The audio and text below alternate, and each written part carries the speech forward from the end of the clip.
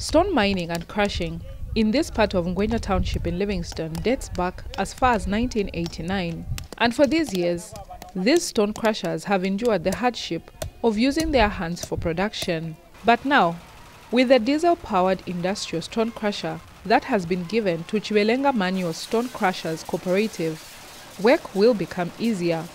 Government, through the Ministry of Mines and Minerals Development, is undertaking various reforms aimed at ensuring that the sector improves its contribution to economic growth. Also, government has so far issued out over 270 mining licenses to various cooperatives. This has been made possible by the development cooperation between European Union and the countries of the African, Caribbean and Pacific Group of States, ACP, implemented by UNDP.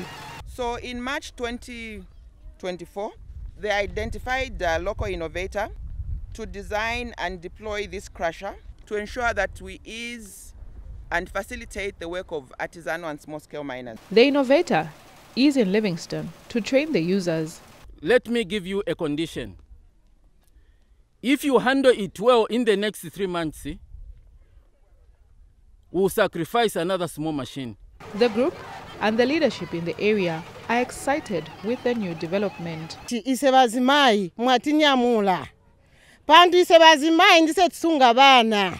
machine that they have brought for us is for us to use here as a cooperative. It's for the cooperative, it is not for an individual. The cooperative has been encouraged to take care of this machinery if they are to receive more. Angela Limonya, ZNBC News in Livingstone.